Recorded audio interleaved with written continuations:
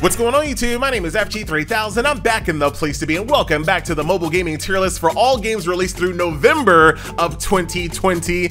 Next week we'll knock out December, then we can finally get on to the 2021 game. So let's go ahead and take it from the top. Not a lot of games came out in November, and even less good games came out in November as well. Starting off with Terra Endless War. So what do you get when you take a decently recognizable IP, being Terra, the PC MMO, and you mix it and flip it with an Empire city builder? I guess you get Terra Endless War. I don't really see, fans of the, PC MMO of Terra looking at this game and being excited at all. Maybe if you're already a fan of these Empire city builder games, this might attract your attention, but there's already so many of these games out there that already print a ton of money, which are going to be way more supported than I feel that this game will be long term. So for me, I don't really know who they made Terra Endless War for, but they didn't make it for FG. Easy D. So the next game up is going to be A3 Still Alive. So Netmarble threw an absolute metric ton of marketing dollars behind A3 Still Alive between YouTubers and Twitch streamers. I don't really know why, because this is pretty much a generic mobile MMO. You guys know, an auto quest, auto path, auto combat, auto grinding mobile MMO with just an instantly available battle royale mode, and that's pretty much it. And I feel like if you want to play a BR game, you'll go play a BR game. And if you want to play a mobile MMO, you'll probably go ahead and play a mobile MMO, because I feel like a lot of players that do play mobile MMOs like the fact that their progression and their power allows them to, go through the gameplay modes and actually utilize that power. I don't know if the market that really loves autoplay MMOs really want gameplay modes that are normalized when it comes to stats and whatnot. Like, they like the fact that they're so strong that they can stomp over people. So having this normalized stats, battle royale mode smacked inside a mobile MMO, which is all about progression, I think was just a bad combo, but Netmarble thought it was a winning combination. Me, myself personally, that's gonna be another D from FG.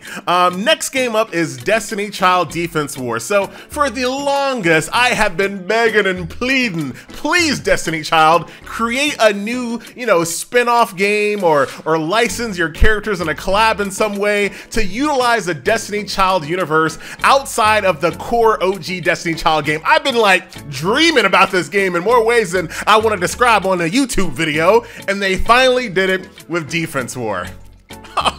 This was such a disappointment, dude. Like, I could not have been more disappointed when I finally saw what the Destiny Child team came up with. So for me, that's gonna be another D. Triple D's in this video so far with Terra, A3, and Defense War. Let's go ahead and try to break that triple combo with Forsaken World, Gods and Demons. This is once again a mobile MMO, auto quest, auto path, auto combat, auto grind, auto everything mobile MMO that you could not pick out of a lineup. If I put 5 mobile MMOs, in front of you right now and told you, hey, which one of these bad boys is Forsaken Gods and Demons, I guarantee 94.2% of you out there wouldn't be able to do it. I wouldn't be able to do it, guaranteed. So this is just another generic mobile MMO, and you guys know I've started adding penalty points to mobile MMOs because this one's gonna be an F. Now, do I really think it's an F? No, I mean, it set out to do what it wanted to do, so I'd probably give it like a D if I was really trying to,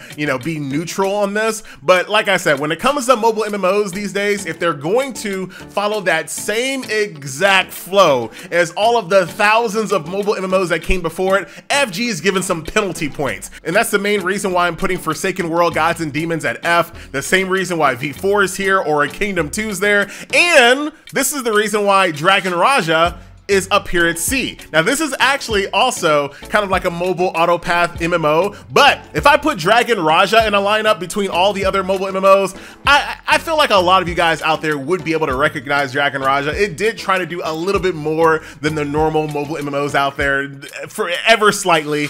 So that's the reason why that one's a little bit higher and the rest of these are at the F category. Next game up is gonna be Hero Wars, a Counterattack. So I did like the combat. I did not like the daily gameplay loop after I kind of got over that initial honeymoon period of a couple of hours. But the combat is actually pretty good, and they've already done some pretty decent patches when it came to quality of life and whatnot. So I think I want to, it's definitely better than Mass for the Dead. This is how I do this these days. I'm gonna go ahead and give it a low C. Like, definitely a low C, right there next to your brother, right over there.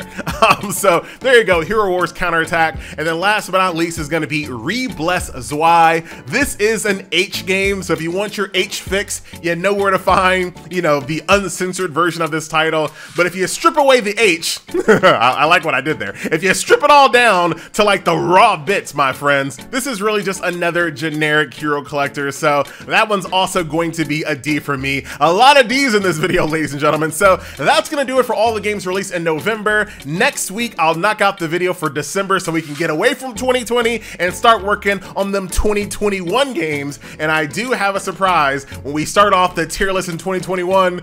It's gonna be a little different. I can't wait to show you. Until then, my name is FG3000. I thank you a ton for watching, and I'll see you guys in the next video. Later.